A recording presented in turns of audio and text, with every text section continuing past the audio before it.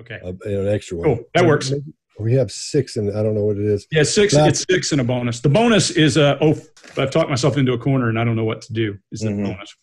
Did anybody watch that first video of him, the first interview he did? I think the most fascinating part about that is the lycanthropy zoological study on that, because that guy with what's his name, Bob Knapp or something? Oh, yeah. Well, I think they caught him as they were filming him halfway between his transition from human to werewolf. He looks like Wolfman Jack or something, right? Yeah, it's like his nephew or something. Yeah. Like he is to Wolfman Jack what Mark is to Ozzy Osbourne. All right, here we go. I'm Scott Rouse. I'm a body language expert and analyst. I train law enforcement in the military in interrogation and body language, and I'm also a trial consultant. Chase? Hey, I'm Chase Hughes. I've written a best-selling book on behavioral profiling. I teach behavioral profiling, enhanced influence, intelligence operations, and psychological warfare. I'm also a trial consultant here in the United States. Excellent. Greg? Greg Hartley. I'm a former Army interrogator, interrogation instructor, resistance to interrogation instructor. I've written a bunch of books on body language and behavior, and I spend most of my time in corporate America and on Wall Street. Awesome. Mark? I'm Mark Bowden. I'm an expert in human behavior and body language. I help people all over the world to stand out, win trust, and gain credibility every time they communicate. Excellent. Well, today we're going to talk about Bob Lazar. And I'll play a little clip ahead of this to show everybody who he is, and just a real brief rundown of what's going on and why he's of interest, not only to us, but apparently a whole bunch of people that have watched our other videos. Of his report, George Knapp introduces us to a local man with an amazing and disturbing story. George. Gary and Mary Ruth, we've been working on this story for a long time, and we'll tell you right up front that it's going to be hard to swallow at first. Lazar's story is, by any standards, fantastic. He says he's telling it in order to protect himself. He says he was hired to work at an area called S4. At S4, he says, are flying saucers, antimatter reactors, and other working examples of technology that is seemingly beyond human capabilities. Right, this came from somewhere else. I mean, as bizarre as that is to believe, but I mean, it's there. I saw it. I know what the current state of the art is in physics, and it can't be done. All right, well, let's get to the first question, or the first video, and go from there. But what did you do while you were there? If you're looking at this object, this reactor, and you can't figure out what it is or how it works, other than the fact that it works on this element that we don't even know about. Sure. I mean, the thing was what you do with anything. If you're trying to analyze it, all you can do is perform tests. And all we did is try and come up with every kind of test we possibly could. I mean, we tested, it violated a lot of what we thought was impossible to violate. I mean, one of the first laws of thermodynamics, I mean, essentially any machine, any device that operates always makes extra heat. Nothing works at 100% efficient. Even the headphones you're wearing. So right out of the gate, the thing that bothers me here is we're seeing somebody who is, over the years, he's mastered redirection. In other words, you'll ask him a question, he won't give you the answer. He'll talk about some stuff, and Greg always points this out, and I think he pointed this out to begin with. He brings in information that has nothing to do with the answer, and it's a lot more something you may not know about, be aware of. When he asks him, what did he do there? And the next thing you know, you're talking about thermodynamics. And he's talking about, and he says, and one thing that bothered me is he said one of the first laws of thermodynamics, there are 3 of them traditionally. And the first one talks about what he's talking about, the 2 types of heat, when you get into the details of that. But that just shows that he's redirecting. He does this quite often when he's in a spot like that. We also see what I call loping. When someone's talking, they're talking. There's a thing on Netflix now called Unsolved Mysteries. And in Unsolved Mysteries, there's some people who've been picked up by a UFO. They claim that. And there's an old woman on there that's talking. And if she's not telling the truth, it freaks me out, because that's the most honest-looking UFO story I've ever heard in my life. And hers is what does. Yeah. And hers is what she talks. It's loping when you see that, when you hear her talking.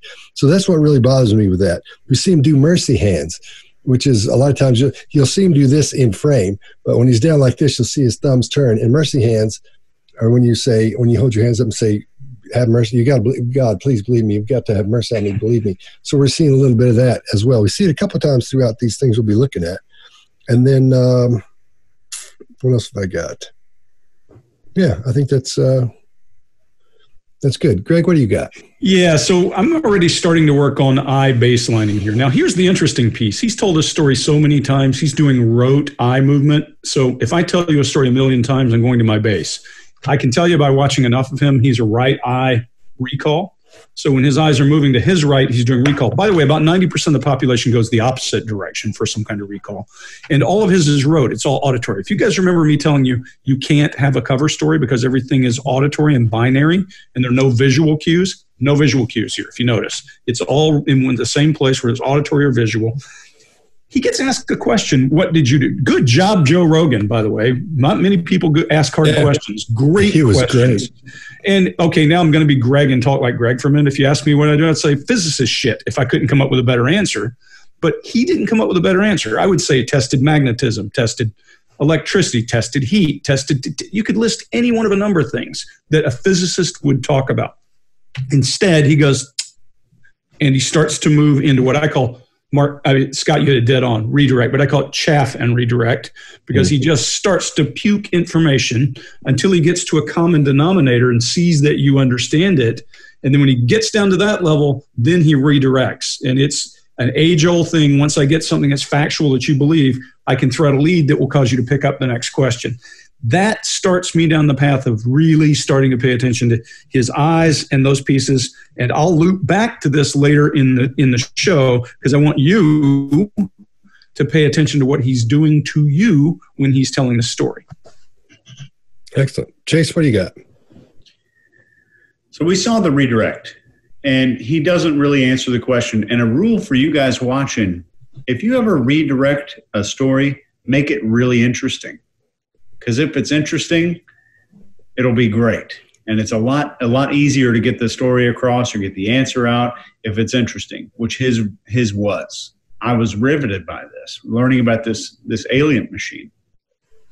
One thing you said, Scott, when his hands are like this, you said mercy hands. Mm-hmm. I think in that instance, he was trying to say that this is impossible.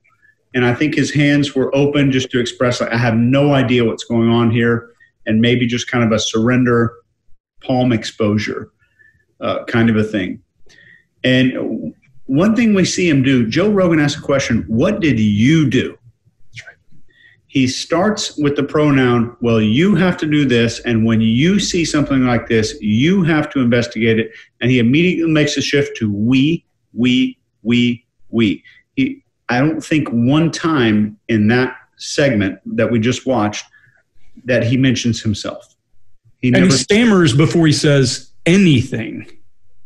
What did you do? This is the pivotal moment in this guy's life, but he can't think of what he did for a good 7 seconds. And one of the keys here for Joe Rogan was he doesn't say anything. He's like we're always wishing they would just shut up. He's not trying to talk every 5 seconds. He didn't get, so he just waits for that answer and he just keeps puking the whole time. Anyway, sorry about that, Chase. Sorry. Very true. Yeah. And there's so many classes out there that teach deception detection that don't teach you how to ask questions, which really pisses me off. Because you can be like all of us watching body language. There's not a whole, I'll be the first one to say it. In this statement we just watched, there's not a whole lot of deception. There's maybe some memorization, which could be a truthful story, but he's made sure that he's got everything straight. But deception really comes out when we can do things on our side to raise the stakes, increase the anxiety about lying to us, and we're doing other things to question tiny parts of the story where he doesn't know whether or not we know the answer to something or not, like a bait question, which we've talked about in a previous video. So Chase, I'll push back just one little bit here. When you say there's no deception, I think there's deception, but I don't think it's the classic kind where you try to lie your way out of something. I think it's he's trying to come up with an answer and he doesn't, and then he redirects. And redirecting to me is deception. Right. I would say that's deception. I didn't say there's no deception. I said there's not a whole lot, because I typically look for a cluster or a group of several indicators that absolutely I would absolutely say that that is an indicator of deception, but there's not a whole lot to stack up here. But so there is a likelihood that there is some deception here for sure. Excellent. Mark? Yeah, so great job by Joe Rogan there, but Bob Lazar is quite masterful at this. He's pretty well practiced at this. Here's what I see him doing, and it's the kind of stuff I'd train people to do. We do have those open palm gestures, which are used to go, you can believe me, I'm being honest with you because I've got no tools, no weapons, nothing in my hands. I'm a low-risk person to be around. So he's already starting this piece around, I'm low risk, you can trust me, essentially. Now, here's what he does. He goes big, violating the first law of thermodynamics. If all you can do is perform tests on something that violates one of the pivotal laws of universal physics, then all bets are off from now on. Like nothing can now conform to our usual idea about anything. And it means that anything down the road that I might want to poke at and provoke at, my mind is now, it's got nothing to latch onto anymore. And that's either true or false. Either we do have something in the universe that does not comply to the universal laws, or it's not true, but if we buy into it's true, it means we can't poke at the story anymore. It's a great opening gambit on this, and it's masterful, I would say. Excellent. I'll tell you one more thing that bothers me about this is when he's talking about the first law, one of the first laws of thermodynamics, like I said before, there are only three. If he's supposed to be such an awesome physicist, he wouldn't say one of the first, because there's only three. You're going to say number 1, 2, or 3. Those are the traditional ones. There are a couple more. That's the part that bugs me a lot there. And then Chase, I agree with you on your part where you're saying it's impossible. But if you'll watch, you'll see the hands go down. See if I can do it. You see those hands turn right over in there as well. Watch that again if you get a chance, or when we flip around, and you'll see how that's the part I was talking about. And I will say that I have some bias here. I want there to be aliens. Me too. Me too. Discover some stuff. I want some guy who gets elected president, he's going to read through these files and be like, holy crap, I've got to tell everybody. That's one of the first things I would do. Maybe one of the reasons I'm not president. But that'd be the first thing I'd do. I'd be like, all right, come on, meeting in my office, bring me all the alien crap, bring it all in here. So, I watched the movie Interstellar. I cried so many times during this movie. I was really into that stuff, and I want there to be aliens. So me watching this, I've got to admit my bias. I want to believe him. Look, I want there to be something else because it means they've cooperated to be this smart to get here. And we seem to not be able to cooperate about what's good for dinner. So it would be a great thing. And I think that's human nature to want that. All of us here probably would love to see something. Now, there are things that do I believe there are UFOs? Yeah, the Navy has got some great footage of things that we can't explain. That doesn't mean that I have to believe his story to believe that story. That's a piece that we need to keep separate as we go through this. Right? Yeah. But what did you do while you were there? If you're looking at this object, this reactor, and you can't figure out what it is or how it works, other than the fact that it works on this element that we don't even know about. Sure. I mean, the thing was what you do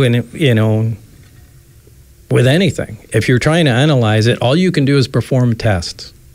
And all we did is try and come up with every kind of test we possibly could. I mean, we tested, it violated a lot of what we thought was impossible to violate. I mean, one of the first laws of thermodynamics, essentially any machine, any device that operates always makes extra heat. Nothing works at 100% efficient. Even the headphones you're wearing, anything. All right. Everybody good? Yeah. Let's move on. Now, you said there's 9 of them, and you got a brief glimpse at the other ones. How were they different?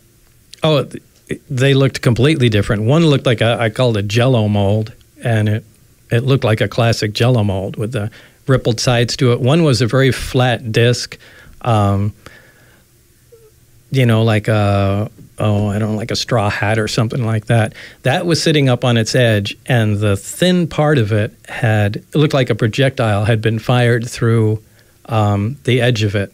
So I don't know if they were attempting to see if the metal could be penetrated, or if that's where the thing came from. Maybe it was shot down.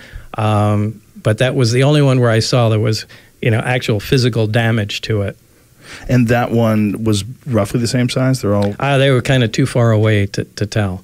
All right, Greg, you want to go first? Yeah, so I'll just hit a couple of these. Here's him telling a story that he's doing rote. Remember, I told you, and you're going to see in later video, I'm going to see him making up details when he first starts the story, and he's up visual cues in the left side of his head and all that. Here it's all rote. It's all to his right in the center, right in what I typically refer to as the sound processing portion of your face, between your brow ridge and your cheekbone, somewhere in there. And he's accessing, he'll rote, he'll come back, he may make eye contact. He knows this story inside out. He's been telling this for 30 years. He's the Susan Lucci of the UFO world. I mean, he's been doing the same role for so long, he's got it down.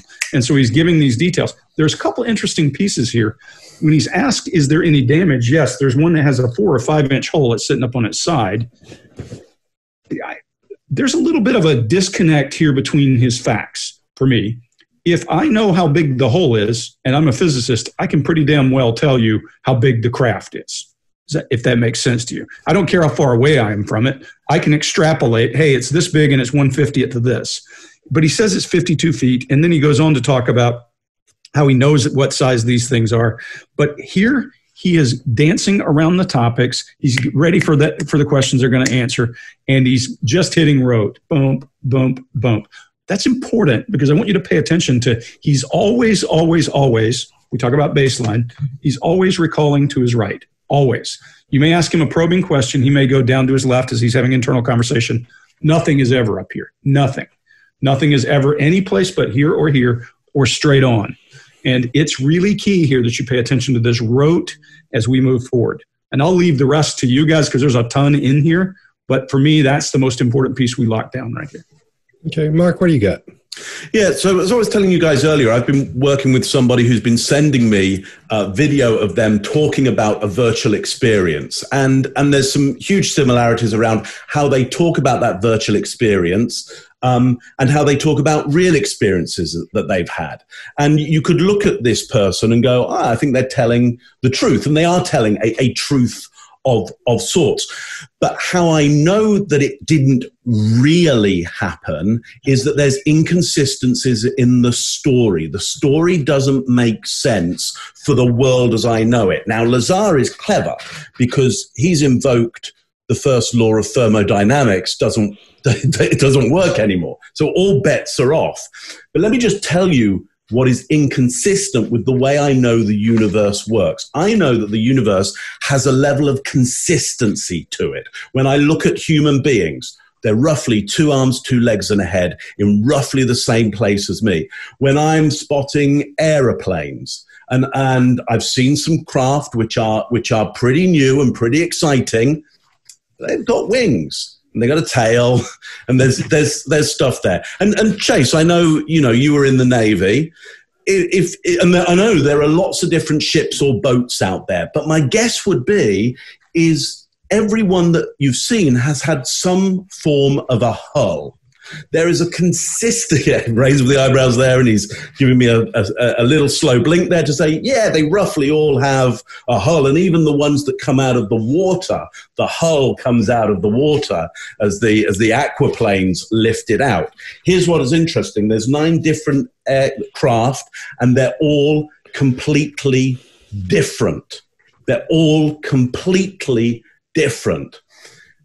I would suggest the universe doesn't work like that. They would have some massive similarities to them. Massive similarities. They'd have more similarities than they'd ever have differences because that's the way the universe works. But here's the problem. That theory doesn't work anymore because the first law of thermodynamics wasn't even functioning within this lot. So you can now come back at me and go, well, Mark, just the universe, when we're around these aircraft, these ships, these craft, the fundamental laws of physics do not apply anymore.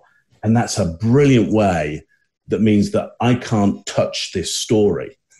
I can't nudge this story. I can't find the inconsistency in it because the fundamental laws aren't there. And if I was trying to get somebody to be unable to crack my story, the first thing I'd do is hit a fundamental law and keep taking them back to that to say, normal rules don't apply on this one. Anyway, that's my end on that one. Wow, that's good. Chase, what do you got? I look for truth signals. So on here, let's start with that. The way that he is using his rote memory, as Greg said, and granted, I think Greg, for all four of us, and probably thousands of our listeners, has sold us, and just even us, and we're experts in the field. I've been sold more than I ever have been before on the eye movement thing. So we're seeing him go to home on a regular basis. He's just looking that direction. But the use of what I call body narration, where he's narrating the story and he's talking about the craft and the circles in it and using his eyes and looking at his hands, which is important for body narration. So somebody's describing something and their hands are just doing this and they say, oh, it was massive, versus someone looking at it, it's just this massive space and their eyes and hands move together. He has that, which is a pretty solid truth signal. One of the things that we see that might be deceptive here, in agreement with both of you guys, that he's invoked this thing. It is completely different. All these crafts were completely different. In another video, he says they were slightly different. In the video he did back in the 80s, he describes them a little bit differently. And that's kind of all we're seeing here. We're seeing eyes and body move together in unison, which is a good truth signal. But we're also seeing, if he was doing some kind of a visual recall of what these things look like, his eyes probably wouldn't move to the exact same direction that he remembers getting a phone call. Oh, guys, just to give you an example, all of you watching, you've watched one more of our videos. Think of the first time you saw us, which direction were each of us in, and where were we on the panel? Just think for a minute of that. Think of Prince Andrew. Think of the thing that you remember most about him. And watch your eyes dance around in your head. They're going to move to a visual accessing cue. Mark, you just did it. Your eyes moved up. You moved up into the visual cortex. Can't go into the back of your head, so they start looking up to try to find space. Guys, this is human behavior. It's why we know when a story is full of it. Excellent. All right. Well, you guys covered pretty much everything. What I'll do is, and I want to say this about when we're giving people tips, we're saying, here's what's happening here. For example, the other day when Chase said, here's some tips on whatever it was he was saying. We got a comment where somebody said, why is Chase giving you all tips on this and that? The tips we give aren't for each other. Right. We do this so we can teach people how to do what we're doing, so they can see things pop out when we talk about. They'll see those and understand what they are. So we say, here's a tip on this, or like what Greg just did, but you prefaced it with it's for everybody that's watching, or for the person watching. That's what we're doing. So when one of us says, here's a tip, it's for you. It's not for us. But we are learning from each other. Yeah, I'll take all the help I can get. Same here.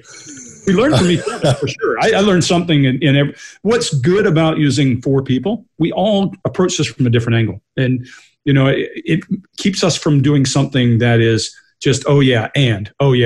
I think we will find things that are different. So I think that's an important point, though, Scott. This is for you, not for us. Yeah, exactly. Because here are a couple of tips. Let's talk about illustrators for a minute. Illustrators are the gestures you make with your hand, with your eyebrows, with your body when your brain is trying to emphasize specific words and phrases. Like I just did, just say specific words and phrases. If I were to say specific words and phrases and my illustrators don't hit on those words, then there's an issue there. Something's not as it should be. So that's what we're seeing here when he's describing the damage that's done on the ship, or on the craft, as he calls it.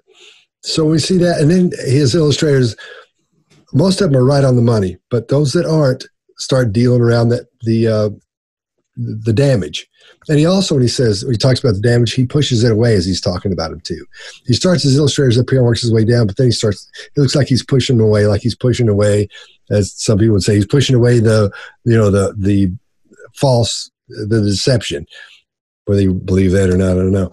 But so that's what we're seeing there. And that's what sort of bugs me about that is seeing that. And so it lets me know if I were to see someone tell me that, if I was in an interrogation situation, I would know. It wouldn't mean they're lying or telling the truth. I would just know they're unsure about that information. You know, Scott, I work in business as much as anything. And when I'm sitting across the table from someone and I hear them throw a word away, I want to know their commitment. I'll probe and say, hey, why don't you throw that away? Or what do you really mean by that? Because you're right. It doesn't have to be an interrogation. We all do this in the real world too. I've had people ask me, well, isn't the real world different from interrogation? No, it's not. Actually, it is much more useful in the real world than when I'm sitting across from you and looking scary.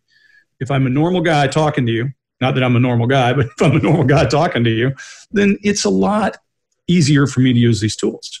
And Scott, I think you're dead on there. That's the key. Yeah. All right. Thanks. Now, you said there's 9 of them, and you got a brief glimpse at the other ones. How were they different?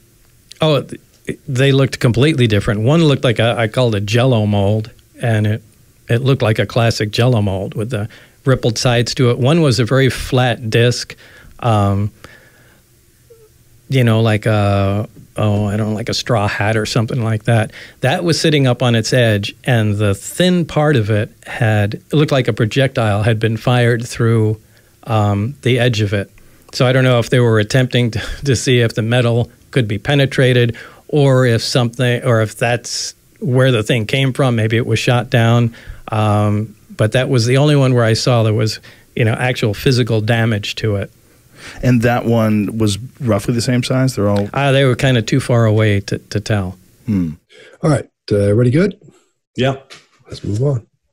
Did you see just one type or different types? There were 9 total. I only got to essentially work, back engineer, or analyze one of the craft. But there was a separate hangar for each of the crafts, and each one was essentially different in its visual appearance. Did anybody tell you where the U.S. Navy intelligence got the craft from?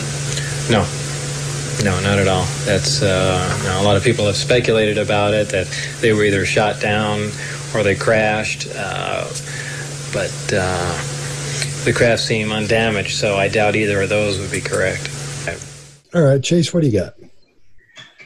So we see something here that I think is, I'll give you the truthful part first. Back in this video, he's doing this, I haven't calculated the number of years. A couple of decades prior, 20 years some odd prior to his appearance on Joe Rogan. Same story, different words. That speaks to truth. Same story, same words is more likely to be a rehearsed story.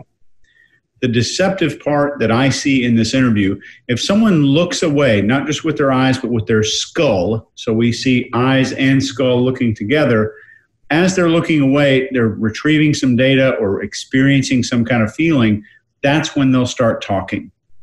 In this video, we see an eye and head break away, and then he looks back to deliver the information.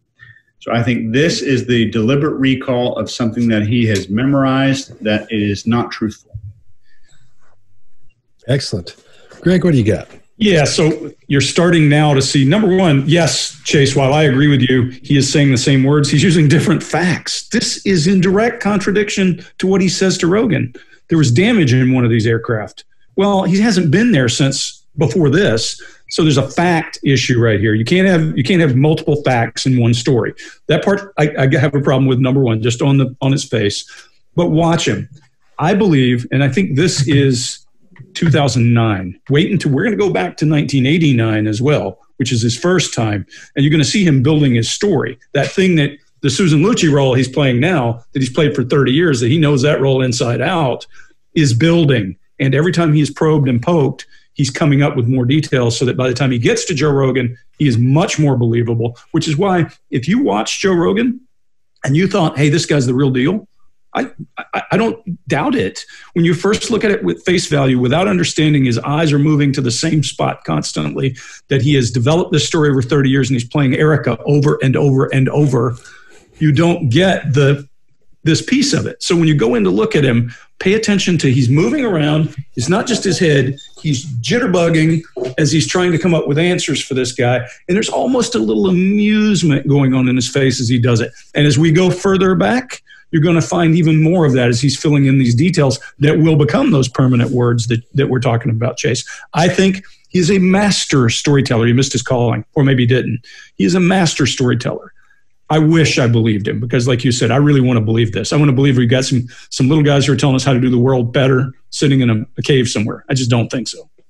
Yeah, that's great. The thing about the moving around the chair, and he's nodding every time he starts talking about the 9 ships and all that, he's giving that confirmation of, yeah, and he's dead-eyeing this guy. And he's also wiggling around his chair as he's doing it. So it shows he's a little bit nervous about it, but at the same time trying to make sure he sells it well. You know, that's all I've got. You guys have covered everything. Mark, what do you got? Yeah, so one of the things you might want to do if you're looking for somebody and that they may be nervous around deceit is put them in a chair that moves easily, because you will find they'll start swinging on that thing, they'll tip it around, they'll do all kinds of stuff. If you've given them furniture where they can lock themselves in really hard, they'll be looking more calm and assertive. In this one, we don't get the super calm and assertive, modern Bob Lazar. We got a mid-period Bob Lazar here, the artist known as, and he's doing a great job. But we've got some of those vocal tics coming in, which again it gives him time to come up with his story. He's still making a sound. It clears the throat there because it's getting a bit dry. He's under stress and pressure. So, and look out for that rhythm as well. Think about Scott's idea there of the loping. It's got a rhythm. It's got a smooth gallop to it. It suddenly gets very sticky in areas around this. Now, we do see it in some of the stuff with Joe Rogan. He does hit that again. And what he does, and again, this is a beautiful technique that you must pay attention to. What he does is he starts to say that he's got a migraine. When he gets off his story, he starts to say, I've got a migraine. And he's already prepared this because he's told everybody in the studio and his partner there that there's a migraine going on. It's very like Uri Geller used to do. Uri Geller, if it was going wrong for him, would say, I don't feel strong tonight. I don't feel strong. And migraines, though we do know a lot about why they exist and how you get them, it's one of those things you can't touch. You can't go, come on, man, it's just a migraine. Like, come on, pull yourself together. It's just a migraine. The moment somebody says, I've got a migraine, we all, back off and go, okay, we'll all bets are off then. Yeah, absolutely. You're in the military. yeah. Get over it. Greg, don't interrogate me now. I've got a migraine. Can you, take it easy on me? Yeah, of course, you'd still go for it. But anyway, I just wanted to bring that up in that he's using the mid-period. He's doing pretty well, certainly a lot better than we see in the early period, where we will start to see the mouth really moving about all over the place. But check in with some of that Joe Rogan stuff to see where he starts to invoke the idea of, I'm not in good physical or mental shape right now. And that's why you might feel there's some inconsistency in my ideas. That's my take on it. Brilliant. Excellent. Yeah, and I know that Chase and Greg will agree with me on this because in interrogation training, when you talk about when someone said, Mark hit it right on the nail on the head, the dream situation for someone, their sitting situation, is a chair that swivels with wheels on it. I mean, that'd be wonderful. It was like if we made that the law, because you learn so much from that. And a lot of times if I get to do a lot of financial things. And so in those rooms, they've got those really nice chairs, and you sit there and talk to them. They're wiggling all over the place, and that leg gets to going. Oh, it's beautiful. So yeah, Mark, you nailed that. Did you see just one type or different types? There were 9 total. I only got to essentially work, back engineer, or analyze one of the craft. but there was a separate hangar for each of the crafts, and each one was essentially different in its visual appearance. Did anybody tell you where the U.S. Navy intelligence got the craft from? No. No, not at all. That's a lot of people have speculated about it, that they were either shot down or they crashed, but the craft seem undamaged, so I doubt either of those would be correct. Is everybody good? Yep. Yeah.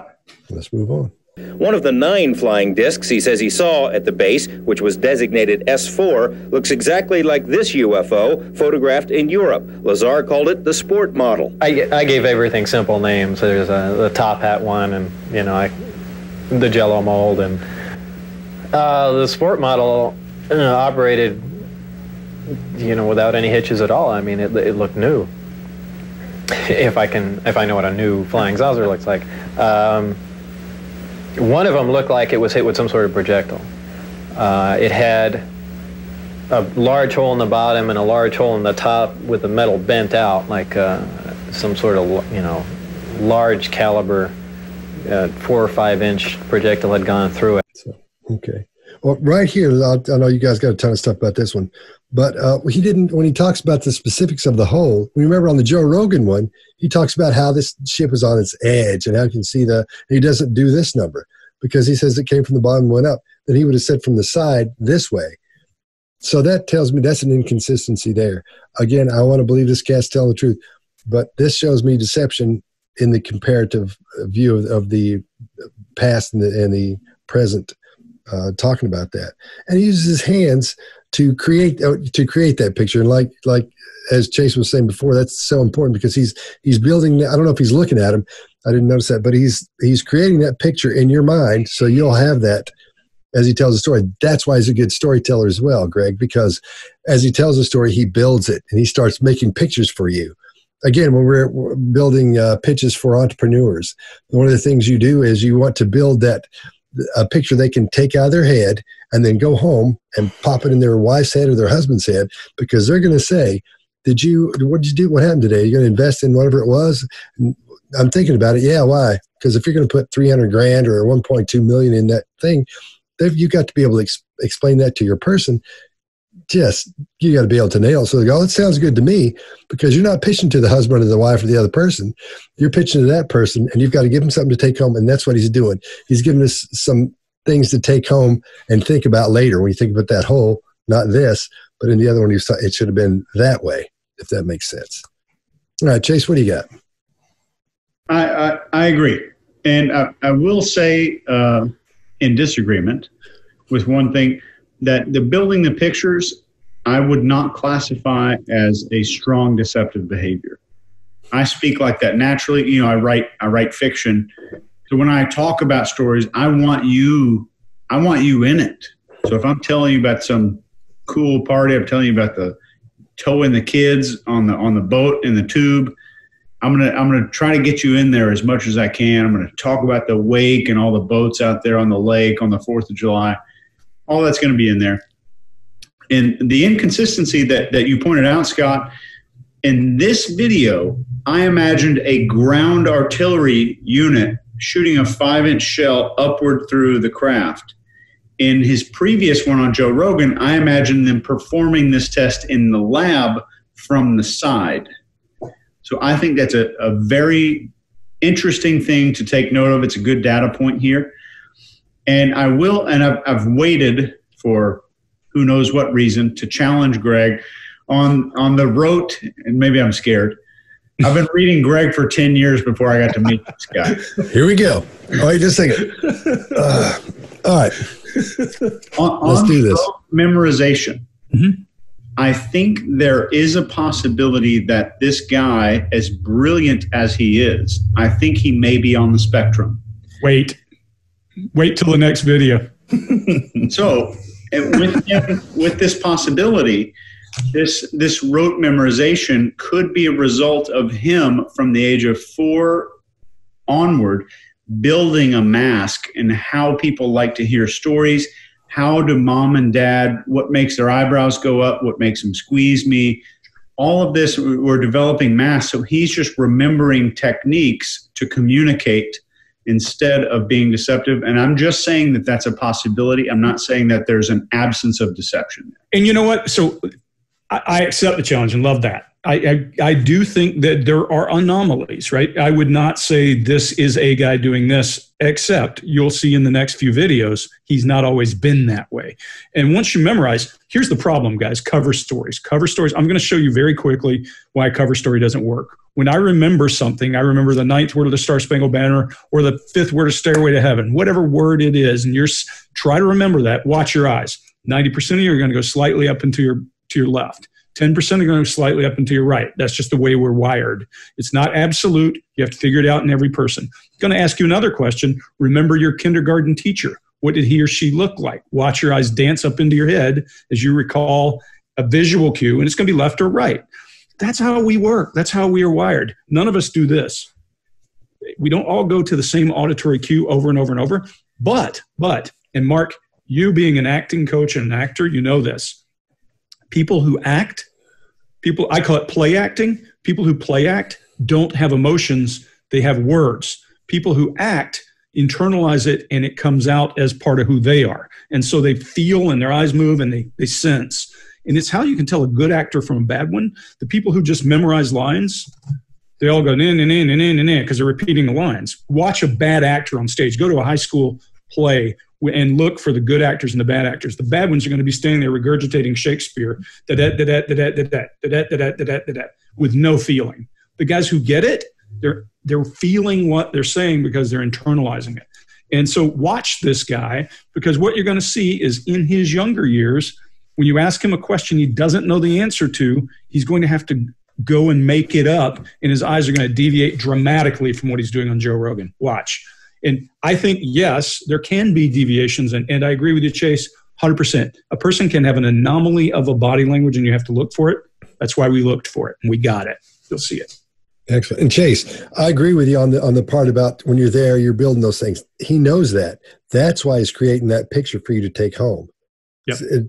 I'm not a visual guy. Look, tiny little eyes, big ears. I'm an auditory guy. I love stories that have, both your points, that have details, because I don't care about looking at things. I care about, one, to know what happened and how it went and that kind of thing.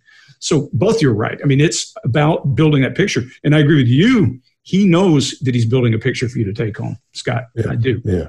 Mark, do you want to gang up on Chase with us? No, not at all. Let me respond to that real quick. That if someone is memorizing a mask or building a mask, they'll still go to a memorized line or a memorized pattern of behavior, which could make their eyes move in the same direction. Sure. Yeah, but all this memorization going the same place all the time is why cover stories don't work, because when I ask you what you did last Tuesday and you go to auditory memory. Yeah, then we see a deviation. Yeah. Okay. Mark, what do you got? You may be about to see. Yeah, so I would say one of the biggest differences for me, this is early artist Bob Lazar compared to the artist that we have right now. Go and watch him now, and there is a smoothness to it. There's a calm assertiveness to it, rather like you get from a quality performer. Okay, in this early version, it's super staccato. And think about when Chase was telling us about the wake of the boat and how smooth that was. And yeah, Chase, I think your accent is originally maybe Texan. I'm not quite sure, and Texan does have, a smoothness to it. But even so, Chase was elongating the words because he wanted to make sure that we really felt it as well. Bob in this last video is super staccato. He's just trying to get through it. Now, what he does do in both of these is what we call nested loops, where he starts a story, doesn't finish it, starts another, doesn't finish it, and then drops into something where he finishes that.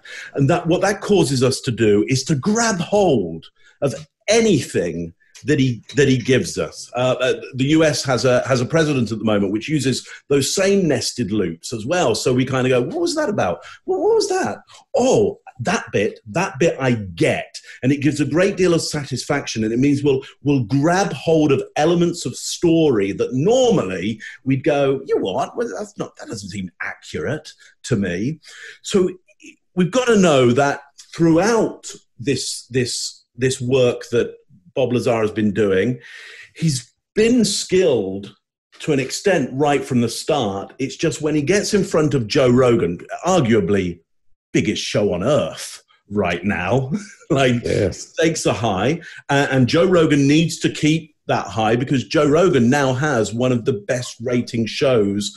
So of course you got to get Bob Lazar on. Of course, it's like it's an act. It's the act. You got to have Bob Lazar on the show, and at that point, Bob's a serious player now, a serious player, and that's why when I look through the majority of how he's talking, I think like Chase, and I think like everybody else, I see some incredible elements of truth to it. I'll be his champion here for just a second. When he did say realm, he did preface that with, this is a very poor way to describe this. And guys, if you'll watch him, this is my only little snippet about him, not about mine and your back and forth, Chase. A couple of things. He is moving around. He is accessing. His eyes are going up left that you don't see at any point in the Joe Rogan story. Now, either one of two things is true. If he's recalling and his eyes are going here, then he is not recalling when he is going here. So one or the other of those is deceptive and clearly deceptive. And you don't have to believe in eye movement. You just have to believe that baseline matters. You don't have to believe that what I do works, but you do have to believe that if a person always does this and they suddenly stop, that means something. We all believe that. And you're going to find, I'll give you a great thing to do on the Rogan show. Turn it on fast forward and turn the sound off and watch him touch his face. I got a list of where he touches his face. They're all contentious issues. That means something. Does it always mean something? No. But if he only does it when it's contentious, it means something. You know, if he watches this and then we see him again, we're going to be, wow, this cat, I'm in. There are UFOs. Welcome to the show. We'd love to have you. Yeah, no kidding. Yeah, that would be great, wouldn't it? Yeah, we'd love to see you and prove us wrong. Yeah. One of the 9 flying discs he says he saw at the base, which was designated S4, looks exactly like this UFO photographed in Europe. Lazar called it the sport model. I gave everything simple names. There's the top hat one, and the Jello mold, and the sport model operated without any hitches at all. I mean, it looked new. If I know what a new flying saucer looks like. One of them looked like it was hit with some sort of projectile. It had a large hole in the bottom and a large hole in the top with the metal bent out, like some sort of large caliber 4 or 5 inch projectile had gone through it. All right, everybody good? Yeah. Let's move on. So you were seeing what it could do, but you couldn't ever figure out how it was doing it. No, not really. I mean, we really could only use come up with a best guess. Now, I can't say we really that I could absolutely state for certainty how anything actually worked. All right, Greg, you want to go first? Yeah, this one is a little different. He's asking a question, a direct question. Did anybody hear an answer? No. To me, this is a red flag kind of an answer, and there are quite a few of these in Rogan's response. In his response to Rogan, he stammers and he's looking for space. He stares at him, he moves his eyes around, but he really doesn't have anything to add back. This is a follow-on, I think, to "Hey, what did you do every day?" But in this one, I don't see him answering anything. I see him deferring the question, dancing around, pushing away. And to your point, Mark, I think this is one of the places where he said, "I have a migraine," and he backs away from it. Mm-hmm. He puts up his force field because he's just lost the ability to answer. But again, look, if I'm thinking about how much work I put into something, I would expect to see an emotional or some other kind of I put a lot of work into it and we didn't discover anything. There's a lot of inconsistencies in this whole story. Among my favorites, and you can take this out or leave it in, is how did you turn the thing on? You put this little dome over this little tower for the reactor and it came on, and then you couldn't touch it. Well, how the hell do you turn it off if that's the case? If you can't take the dome back off, how do you turn it off? So there's a whole lot of weirdness in this story that a good interrogator would go, hold on, I'm not the smartest guy in the world, but if that's how you turn it on, how do you turn it off? And you don't have to put that in. But there's a lot of that goes on in this story because, to your point, Mark, well, of course, it's a spaceship. It's a different thing. Mm-hmm. Yeah. And I agree with you on the flag. He's trying to find his usual spot. He's been placed in his spot to answer a question, but there's no place to redirect. He can't get a hold of it yet, I don't think. I can tell that Chase is going to come in and go, here? No. What do you got, Chase? I actually agree on the counts here. So you guys have all seen my behavioral table of elements. It's my stab at creating maybe the first system, the only system. I was just trying to codify deception and human behavior, just my attempt at it. And on that behavioral table, we say we've got to have a score of an 11 for deception to be about pretty much very likely. And right here we have an 8. So we see two behaviors that are a score a 4, which is the highest score that one behavior can get. So the first one, we see a non-answer. If you ask someone a question and they don't answer directly, that is a non-answer statement. So it's not an answer. And second, we see something called a postural retreat, where at the end here, I think just after this video, he kind of leans back and he's a little bit resigned. And it's almost a kind of a defensive gesture. We see Nixon do this when he says, "I'm not a crook." And he steps back from the podium, crosses his arms. So we see this postural retreat that happens after the deceptive statement, which is when it's most likely to happen. So we see two of those, which gives him a score of an 8 out of an 11. So we have most likely deception for this. Excellent. Mark, what do you got? Yeah, can I ask one question of Chase first? Do you have element 115 on your chart? Yeah. You need to add a new gesture for element for that element. Yeah. But that element only lasts for microseconds in the real universe. But in Bob Lazar universe, we got boxes you can get a big lump. The unobtainable. It's the unobtainable. Yeah, you can get a big lump of it. By the way, I do want to say, if for everybody watching, get Chase's table of elements. It's really, really. But be careful with that. You got to be careful, because my front lobe got pummeled when I first got that. I was like, you got to be kidding me. How long did that take, man? How long did that take, Chase? Yeah.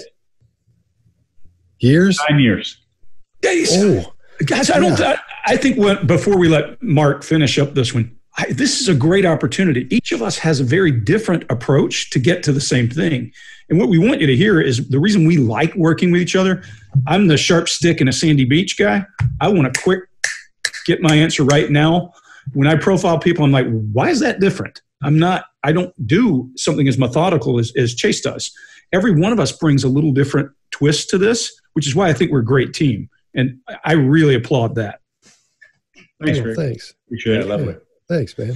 Yeah. So let me tell you what I see. Element 115 is. Hold on. Yeah, go. Watch it; they'll raid your house. Let me tell you what I see here. Is he's asked, how does it work? And here's what happens. Is that Joe Rogan sets him up for the here's how it works routine, and Lazar packs the hell out. Basically, he's going, I don't do that routine anymore. I don't do the how it work acts anymore. And the reason I think he doesn't do that is we now know too much about Higgs bosons and particle accelerators, and your general layperson has a pretty good idea, because what he'd say in earlier stuff is you have to remember anti-gravity, it warps time and space. Okay, so people didn't know that at that time. So when he says you have to remember, he's basically telling you all bets are off because this is gravity and gravity will warp everything. So we don't buy that anymore because we know a little bit better as lay people how this science works. I don't think you'd get Bob Lazar anymore to tell you how it works. And he would have told you 20 years ago exactly how it works. And that is a red flag for me. Yeah. And in that flag, you'll see him panicking, because I think that's what we're seeing as well. When he starts getting back and starts closing down. His illustrators from the get-go on that, his illustrators are small. He hardly moves. You see some movement, you can't tell exactly what it is. And his illustrators somewhere on, but they're very small compared to what he usually does when he answers. So can't finish a sentence. Yeah. Yeah. So you were seeing what it could do, but you couldn't ever figure out how it was doing it. No, not really. I mean, we really could only use come up with a best guess. Now, I can't say we really that I could absolutely state for certainty how anything actually worked. All right, everybody good? Did they contain any information about the history of mankind, the alien involvement in the history of mankind? Not really. Nothing that said, well, this is the way things were. There was mention of alien intervention in the past. I mean, extremely long ago. Something along the lines of millions of years ago. For the information that I looked at, it seemed that, and there again, these are briefing documents, so I can't myself ascertain whether or not these are true. I can only assume it because the briefing documents I read that pertain to the propulsion system were true because I dealt with that. But they did make reference to contact with the Earth over 10,000 years ago, also with genetic alterations that ended in a simian being, and all kinds of claims. All right, yeah, right out of the gate there, he starts, when he asks him that question, he starts off with no, basically. There's not much at all. Then he starts getting into the history of humankind, starts talking about things that happened millions of years ago that were in the documents or whatever he's talking about in there. Then he goes on to talk about how talks about 10,000 years and becoming simian beings. And it's like, you got to be kidding me. He's creating that on the fly. I think we're seeing him make that up as he goes, because who would have asked him that before? How would he have thought that up? So I think we're seeing him create something as he goes. So Greg, as to your eye accessing, wherever he's looking there, he's looking down to his right, I think. Down to his right. Yep. He's creating right there, man. Well, yeah, but emotional content, right? That's a I'm on the ropes move. That's not he's creating intellectually. He's on the ropes, right? When I get you and start punching you in the gut, you go to emotion. His brain is kind of jumping around like a squirrel in the road a little bit. He starts off with not really, but tongue out. And this is not a grooming move. This is a uh-oh. And then he goes to internal conversation, scrambling back and forth. Anytime you're looking at somebody and they're down and they're back and forth, they are scrambling back and forth with internal conversation. Watch his respiration increase. It's dramatic. He's all, Chase, you always say it, he's breathing heavily in his upper chest and his respiration increases. He starts to distance and push himself further and further away from whatever he's going to say by saying, this was in something somebody else had written, and so I can't attest to how true it is. But I can attest to how true what I read on my side was. Well, why would you have reason to doubt that? Number one, he's pushing himself up. He even puts his force field up as he holds his hands up and says, figuratively, I can't be held responsible for that. This is prime. This is early in the game, early enough he's not gotten to rote memory, and he's still defending himself. Scott, I think we have one in here of even earlier, like 1989, when he's really young and he's moving his eyes around and all that. But he is scrambling. That's squirrel in the road right there when you see him go down right. He's having an internal conversation and feeling it, and you can see the respiration increase and the dodging and ducking, and then the force field. All right. Mark, what do you got? Yeah, so this is the early artist at work very much. And by the time we get to Rogan, he's masterful and he's had all these questions. This is the artist sketching it out. He's like, he hasn't had this question before. And the interviewer's kind of gone, do you have a song about flowers? And he's gone, no, I don't do flowers. And then he's gone, yeah, actually, why not? I'll do one for you right now. All right, how does it begin? So it's exactly so non-verbally, what we get at the start is lots of vocal tics. We've got lots of shrugs. We've got this one side of the mouth stretching out here. In the really early version, he'll go from side to side to side to side. He's super nervous early on, but he's written a few of these songs already, and some have gone down really well. He just hasn't done this one. So so there's inconsistency for a start. Millions of years, tens of thousands of years. The document can't have said both. Okay. Then he excuses the document by going, some of the document may have been just false information for security reasons. So there's a get out of that, like pay no attention to that line. That line's a bit rubbish. And there's a good reason why there's. And then I think here's what happens. He gets into the rhythm of it. And he gets into the rhythm of it because he starts to do very basic universal mythology, or what you'd hear Eric von Däniken do, I think, who was writing in the 60s previous. He starts to regurgitate, I think, some of the von Däniken stories, essentially, and the idea of the mating of the ethereal thing with the human thing in order to get something superior and yet human. It's the gods mating with, it's fire from the gods. It's Prometheus. History Channel. Yeah, exactly. It's Prometheus, and of course that's a beautiful, interesting story, and it hits us on a very fundamental level, and so we kind of tune into that and go, well, we'll forgive you that this is clearly the first time you've ever written this song, but it's a good song. I like this. However badly you sing the song, the premise of the song is a beautiful song. The gods made love to us, and we had children. It's a great song. So you know, goodish early work, but easy to see. He had never written this one before. And again, I don't think you get him singing that song now. I think if you go to the Rogan show, I'm not, you know, I don't think he does that number. He's not doing that album anymore. Yeah. All right, Chase, what do you got? Yeah, he's taking that off his set list. Yep. Yeah. And Mark, we call those humalians. Didn't you learn anything from? That's the term for that.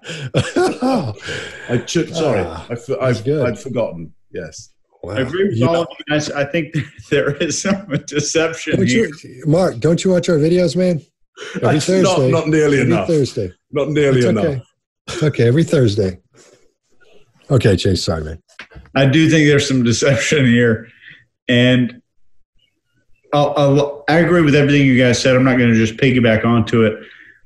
But if you saw the history of mankind, you're not going to be kicked back in a chair. I wish I was wearing glasses like he was, like you guys are, because I'd be like, oh, holy crap. Let me tell you what I saw in these papers. It's going to blow your mind. That would be my reaction. I would be so excited to tell you this is why we're here. Experimentation, this DNA modification that goes back millions, thousands of years to create who we are today. And then it was a nervous, contrived conversation.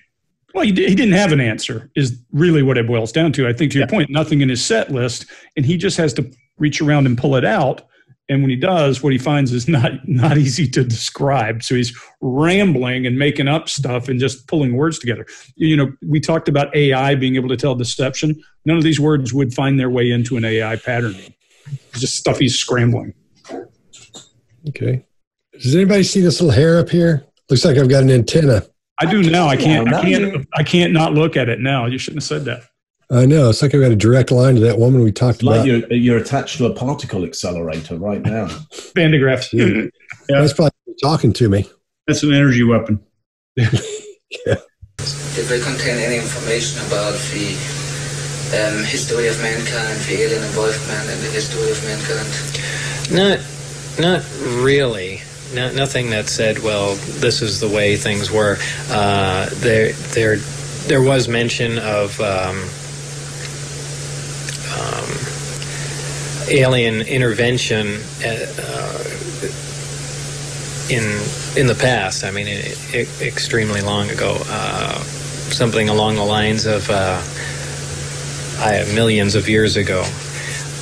For the information that I looked at, it seemed that,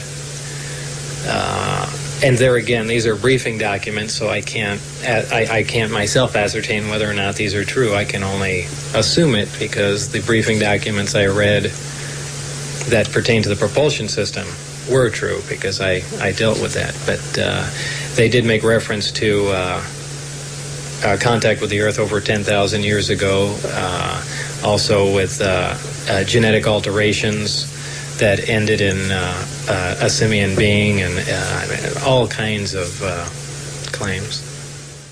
Everybody good? Yeah. All right, let's move on. Areas. It's difficult to really surmise how long it had been operational. Everything did look fairly new. By that I mean I don't think this installation was there in the early 70s. Nothing was worn. Things look fairly freshly painted. So, you know, as a ballpark guess, I would say it would really surprise me if the installation was older than 5, 7, 10 years, something like that. Okay, Mark, what do you got? Yeah, so this is where we see super early days for him. Sides of the mouth, one side goes up, the other side goes up, the other side goes up, the other side goes up. He's all over the place. Here's what I'd say that you should do watching this, is think about just listening to what he's talking about there. Just listen to it. At the end of listening to it, think, does that seem credible? Is there some doubt in my instinct around this? Then go back and watch it and notice what simply showing an aerial photograph of maybe Area 51. I don't even know whether there were at that point any aerial photographs available, but something, just showing something that seems to be solid. If we want to believe in this idea, and even if we don't, it lends such credibility when we show that aerial photograph. Even just take that aerial photograph out and watch him again and think, does this feel credible? Does it seem credible to me? Understand media knows that we all love to watch these stories, and we love it when they feel really credible. I mean, look, we're doing an episode ourselves because we know we love doing it. You love watching it. It's a brilliant, brilliant story. But just take out some of those, I guess, very firm ideas of credibility, and it just starts to fall to bits. And I think that's what happens here. Early days for him, and there is nothing that he's saying that really finishes or has any tonality or any body language of credibility around it, from my point of view. I don't know whether you guys see anything else. I agree with you completely, because if you were to when you just listen to it, all you're hearing is this stop and start and stop and start, and it's really tricky. And whether he's making that part up there on the spot, I don't know. But that's just automatically sends bells and whistles off in my world for that. I can't get past that. Chase, what do you got? What I think he's doing here is waiting for a nod from the interviewer that his statement's complete. So this stop and start, I think, is the interviewers are staring at it. So he keeps looking back to the interviewer and saying, "Oh crap, I'm not done yet." The walls were freshly painted, and it looked like a pretty new building. Looks back to the interviewer, and I would probably guess the building was this many years old. So I think that he's not getting much back from the interviewer, so he's continuing to go, which is a fantastic tactic for you, Scott, as an interrogator. I'm giving you guys advice and no one else. If you're in an interrogation and you just maintain that silence, you would be shocked at how much stuff keeps coming out. But what happens when you do that silence is you'll see a stop, start of information. And you got to be brave to do the silencing. It's one thing to read about it on a LinkedIn job interview article. It's a whole other deal to do it in real life. And it's 30 seconds is an eternity. Yes. Oh, yeah, you're not kidding, because that's when they start adding what he did. What you're explaining is he's adding those qualifiers to it. Yeah. That's we talked about that in our last video, I think, how when you just pause and wait, you ask the question, just sit there and keep looking at them, they'll start adding things to it. That's when we talked about breaking eye contact and all those types of things. Greg, what do you got? But that's advanced interrogation. Now, guys, here's where I'm going to show you that Bob Lazar is not telling you the truth. This is going to be really easy for you to make a decision about, forget us. You're going to go back after you watch this and watch Joe Rogan. Joe Rogan, on that show, Joe Rogan asks good, hard questions and forces this guy to answer them. And when he answers them, he does that rote memory thing almost every time. When he gets in a bind, his eyes dodge away to his left. Now, go back, watch what we just watched. It's bigger than simply request for approval. And he does plenty of that, where he raises his forehead and stares right at, I'm staring at Chase on my screen to try to get approval, but it's bigger than that. When he is saying it, the reason he's stuttering through it is he goes to his visual construct. Watch him. His eyes go up hard and to his left as he's making up the details about freshly painted, and then he shops his answer, something we've talked about in past videos. It's 3, 4, it's 5, it's 7 years, but he's up left, accessing, creating what it looked like so he can describe it, pulls back down, looks dead at you.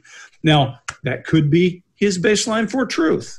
If it is, then this isn't that he's doing on Rogan all the time. What, in fact, I'm seeing here is you hit it dead on. This is the infant version, Mark. This is the infant version of Lazar, and he's creating the story, and people are helping him. He's shopping the story. They're poking holes in it, and he's filling in the holes.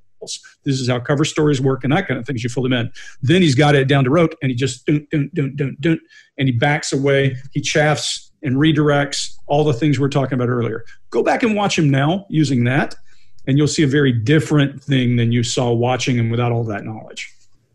I'm going to bring up one point, too. I agree with you 100%. But I'm going to bring up one point about that thing Mark was talking about where his mouth keeps going. He does that from day one. Yep. He does it on both sides from at day one, I guess we'll call it 1989 interview. But if you see him, he does it on every interview that he's in. So I think, and I'm bringing that up because I think most people will think that the people who aren't as deep into the stuff as we are, they're going to think that's duping delight or duper's delight. And I don't think that's what we're seeing there. We see it a couple of times. Yeah, but that's part of it. That's part of what he's doing. It's either his a tick or whatever, but he does that quite often. So I want to point that out because it just kept bugging the squat out of me. But because I know people say, "Oh, it's duper's delight," but I don't believe that's what it is. Chase. So I agree that I've seen body language experts on YouTube say that this is duper's delight. There's contempt, facial expression. It's a baseline is all it is. Quirky. Yeah, it's just a quirky dude. I would just add to that. What's great about when you see him with Rogan is he's softened a lot of that. He's so much more calm and assertive. Contained. And that's why he gives such a good performance in the Rogan show. He locks himself down. He locks his chair down, pretty much locks his face down to a certain extent. And it's only when he gets asked to do routines that he doesn't want to do anymore, because they would be easier to take apart, that he seems to have an issue with it. There's an interesting thing as you watch him through here. They go to this science that's accepted science, and they'll use things like, well, gravity waves. He first talked about them and they weren't proven. Well, Einstein talked about gravity waves, and he's been dead longer than we've been alive. So let's not pretend that because something's been proven that he talked about that he invented it. But that's one of their go-tos, to redirect and pull you back into it. And they even get Rogan on at one time where they talk about gravity waves not being discovered until 2016, and he was talking about it in 89, but that's a misdirect. Yeah, well, you'll see in the Rogan show what happens later on is they talk about a device that can measure the bones in your hand to tell that it's. I used to work for that company. Right. So here's the thing. What happens with that is because they produce a real one, and because then Bob is able to go, there, you see, I told you. Now everything's true. But that's not how logic works. That's like me saying, I rode for Cambridge in the Oxford and Cambridge, and you go, but there's no details about that. And then suddenly, and you can't get any history of me ever in a rowing club, but then suddenly somebody comes along with an oar with my name on it. And I go, you see, an oar with my name on, therefore everything is correct. No, it just means there's an oar with your name on. So it's a brilliant way, and I think that is kind of purposely revealed in the Rogan show later on, in order that it makes everything that we've heard before accurate and correct. I think, you know, I'm a big fan, after watching this, I'm a big fan of Bob Lazar, because I think it's brilliant what he does, in the same way that Uri Geller is brilliant and was brilliant in his time. I mean, there's a very specific lie there, which he's telling you stuff that isn't true, but sometimes the story, the beauty of the story, is more important than whether it's a lie or not. I would say the idea that it might be possible, you know, just like you guys, I would love to live in a world where alien life is possible. And so somebody tells me a decent story about it, I'm open to the story. I'm open to living in the idea of it. Now, is it true? Well, from looking at Bob, his story isn't true. That's not true.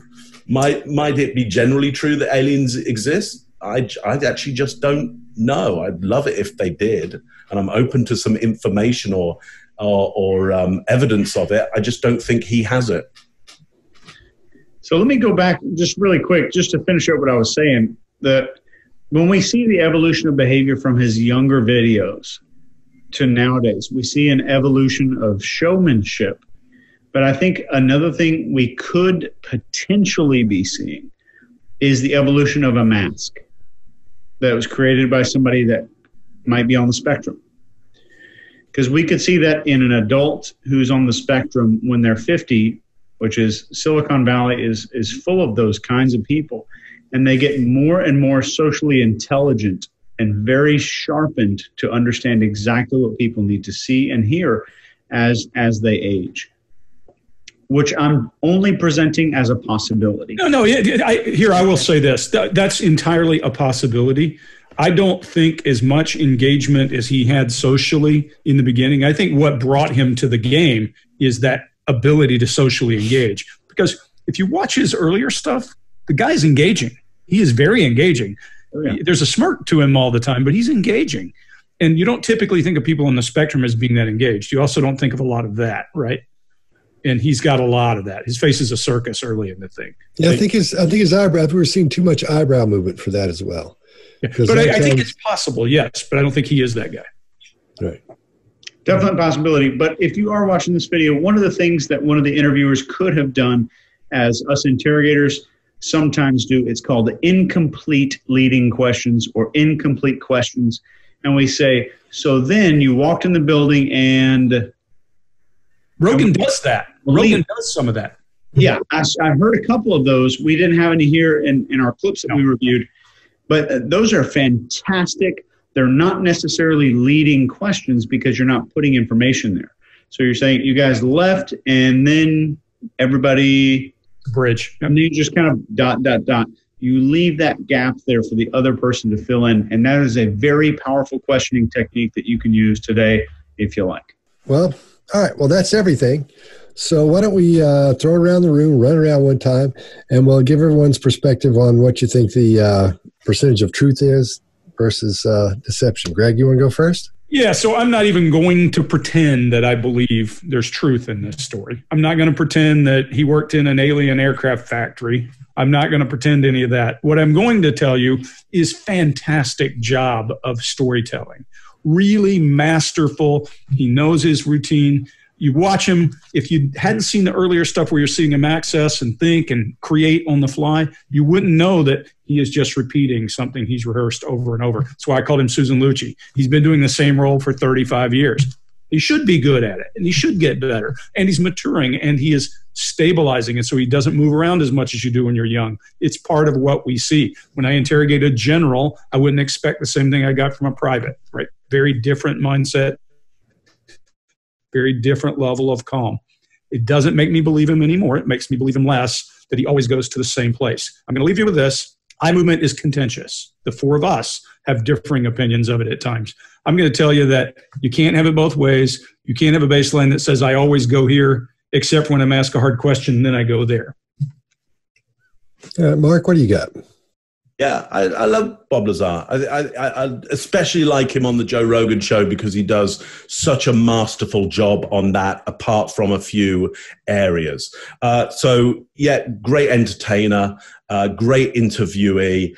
Has he ever seen an alien spacecraft? No, he just hasn't. It's not happened. Chase, what do you got? I think he believes some of this. And I think there may be some truth to the fact that he did work in a building or had a security clearance or something like this, which helps him to catapult the rest of his own belief in the rest of the story. I think we're at 50-50 truth and deception here. And it's just from the videos we watched, it's not 100% to say which is deceptive and which is truthful. But I think that he does believe a lot of what he's saying. That's why we're not seeing a lot of stress and emotion there when he's responding to interviewers. All right. Well, I think we're seeing a combination of truth and deception. I'm with Greg. I'm not going to pretend I believe that this cat saw a bunch of spaceships at all. And I like to, a lot of the comments we get are, did you not do your research and not look into this cat? Remember we talked about before we started recording, we talked about his past and things that have been going on. When a person has a past that's chock full of deception in the ways his was, I believe that's what we're seeing. We're seeing somebody who knows how to tell a story because their background shows they've been telling those stories for a long time, not just since he was a kid, but as an adult as well. After he'd already come out with this is when he got in some trouble as well. And I don't think he saw any spaceships. I don't think he saw the maps he's talking about. I don't think he saw any of that. I think he's just creating a story, and that's what we're seeing. Great guy, awesome storyteller. I'm down with you on that one, but I don't think we're seeing. I don't think this happened the way he says it happened, or that it happened to him like that. Love us or hate us, that's what we saw. Yeah, we call him like we see him. If we see deception, we'll say we see deception here, here, and here. If we see truth, we say we see truth here, here, and here. We're not on anybody's side. Like Chase said, I want there to be UFOs so bad. I want to see little green men. Or gray men. I want to see all that. I want it to be truth. I want that to happen. We're not detectives, as Greg says. We're just relaying how things look to us, and that's it. All right. All right. Thanks. So pretty good. Yeah, that was a fun one, actually. Yeah. All right. Well, then I'll see you guys on the next one. Good. Here's the question I wanted to bring up in the video. Why are aliens always naked when they're being described? What if that is the spacesuit? What if this is the like goggles and that's the suit? Well, yeah, because we're thinking about 1960s technology with a big... But when I see stuff like that, that makes me think maybe that's their uniform, in other words.